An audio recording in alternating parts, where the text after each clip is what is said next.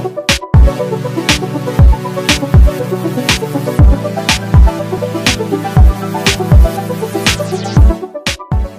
everyone, I'm Bianca Renee and you're watching Bianca Renee Today. And today we're talking all about wedding dresses and wedding dress shopping. Now I actually filmed my whole shopping experience of me finding my wedding dress. So I'm going to show you that live footage and I'm going to give you some tips to keep in mind when you're shopping for your wedding dress.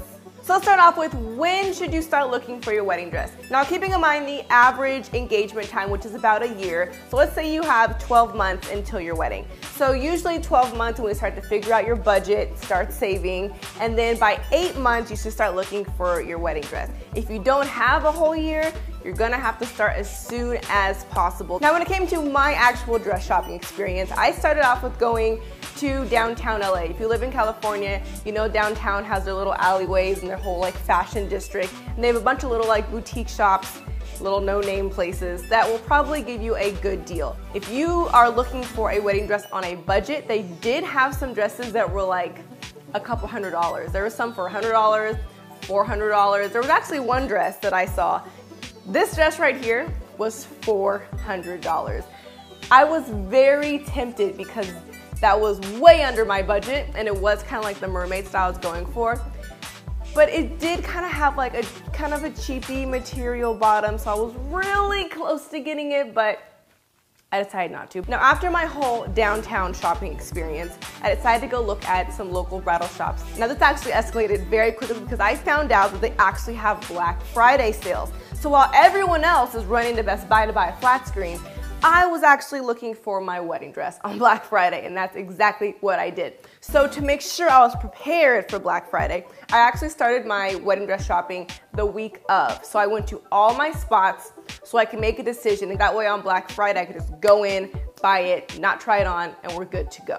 So if you are engaged around the Black Friday time, I definitely recommend you calling your local bridal shops and seeing if they're having a Black Friday sale. Another place to keep in mind is David's Bridal. David's Bridal has a $99 dress sale that they do every so often, and you can get your dress for $100. They might not have, you know, the Vera Wangs on sale for $100, but you might as well go peek. I do have some friends that actually did that and their dress was $100. Now besides David's Bridal and Black Friday, also keep in mind trunk sales and sample sales. This means that certain boutiques, they have their actual dresses on the mannequins. They've been out of the bag, some girls have tried them on, but now they need to switch them out for their next season collection. But now that dress, which has never actually been worn out of the store, is going to be on sale. So you can get a huge discount because you're buying the one off the mannequin. The only thing about sample sales is that usually they're like a size 10 or up because they want the larger dresses that anybody could fit into, and then they just use these large clips and they clip you in the back so you can kind of get an idea of how it would look fitted. So if you are a size 10 or above, you might be able to fit into them perfectly. If not, you will have to get alterations, which may or may not work in your favor. To give you like an estimate timeline, I found my wedding dress on November 27th, so that must have been Black Friday, and then I actually ordered my dress and picked it up on March 8th. So that's about 4 months it took just to order my dress. After I picked up my dress, I actually took it to alterations about mid-May, and then it was done being altered by June, and then my wedding was in July. If you want to make sure that your dress is hidden from your spouse, a lot of places do offer to hold on to the dress for you until maybe a couple days before your wedding, so you don't have to keep it in your closet, taking up space, and your fiance won't see it. Now when you do go to get your alterations and you're on your final fitting, make sure you bring your actual wedding shoes. That way you can try them on with the dress and make sure, one, they look good together, and two, that you're at the right length. So once you put the heels on, you want to make sure your dress is just slightly brushing the floor. If there's a lot of fabric, you could end up tripping and falling down the aisle, and you don't want that happening at your wedding. Now I ended up buying my wedding dress at a place called Carosa in Glendale, and they actually had their Black Friday sale that made it 20% off. Now if you're thinking like at a normal store, maybe Forever 21, 20% off is like double the tax, not that big of a deal. But if your wedding dress is $1,000, you just save $200. If it's $2,000, you just save $400. So that can add up real quick when the price tag is much larger. Now when you do go shopping as the bride, what I like to wear, I wore leggings and I made sure I had a strapless bra and an easy shirt that I can take off. Nothing with like straps and halters and ties. You want to be able to move through as many dresses as you can. And when you have leggings on, there will be an associate there helping you put on the dress. So I just wore leggings, so I was, still covered. I didn't have my cheeks in her face, and I was able to have the assistant help me put on all the dresses. Now, before you walk into a wedding dress store, it is very important to keep in mind the exact style you want to look for.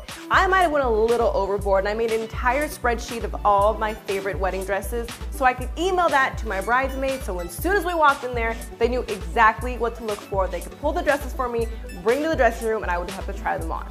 Now let's first talk about the style of the dress. Do you want a huge princess type of ball gown, or do you want something tighter like a mermaid type trumpet shape? Or maybe you really want something that is off the shoulder. Maybe you want it to cover your back. Whatever you want, make sure you keep that in mind so it makes your shopping a lot easier.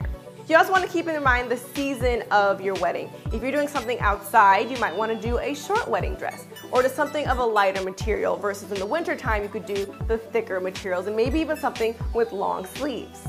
Now you have found the perfect dress, you know it's the one.